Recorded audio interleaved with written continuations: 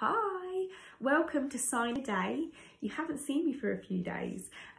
It's unlikely that I will get on the weekends to do a Sign a Day video just because it's difficult trying to steal a few quiet moments to come on and do the videos, and on the weekend my husband's here and we're doing family stuff, so it'll be unlikely you'll see me on the weekends.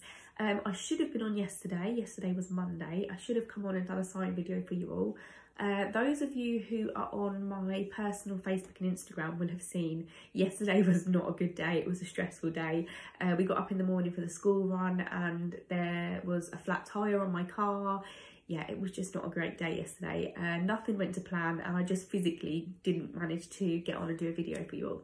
So I did a little post and some of you have commented on it or messaged me to say some requests, some different signs that you'd like to learn, which was really helpful. I think it was Jenny that requested these two signs and I think they tie in really well with what you've learnt so far. So your signs today are thirsty, which is a flat hand, and you're going to just tap your throat, thirsty.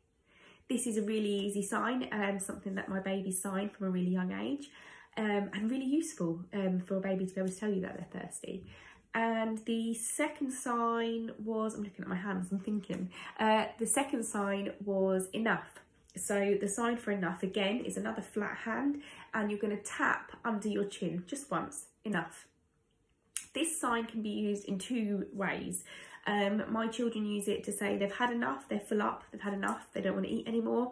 I use it when they're being naughty and they're not listening, or I've had enough of their behaviour. Enough, enough. It's the same sign, but can be used in both ways.